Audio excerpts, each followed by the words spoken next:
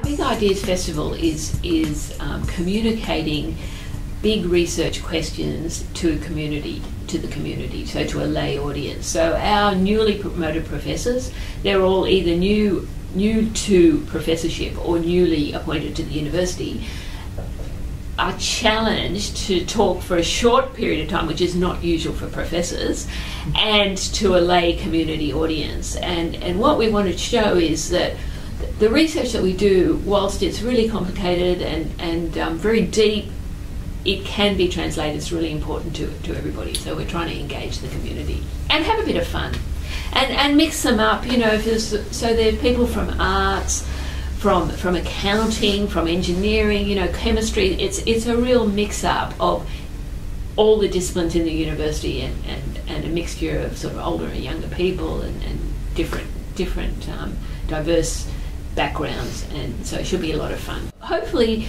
there will be some questions that the researchers didn't expect, you know, so some really basic questions that they will put them. It will improve the research, as well as having the community understand what we're doing a little bit better. So I think we can all learn from it. It should be terrific.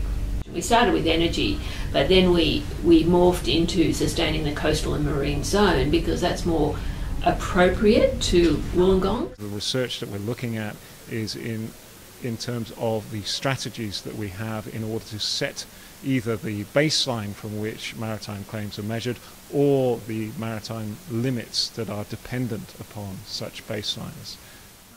We have invited people from Sydney and Canberra and around the place, but I don't think there'll be. I think it'll be mainly filled with Illawarra visitors. But if we continue on every year, having it every year, you know, it should grow.